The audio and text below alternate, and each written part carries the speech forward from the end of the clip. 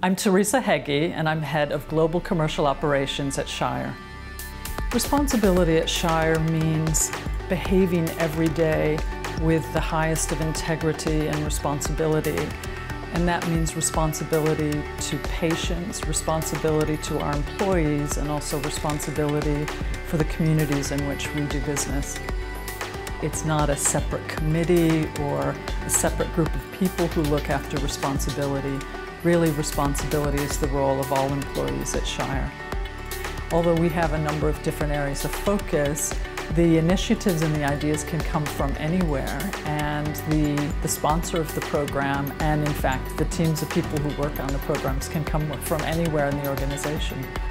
An example of one of our key areas of focus for the patient is our Access to Medicines program. In some cases, we make our medicines available free of charge where patients are not able to pay, or in fact for patients in some countries that don't have reimbursement at all for the types of medicines that we make.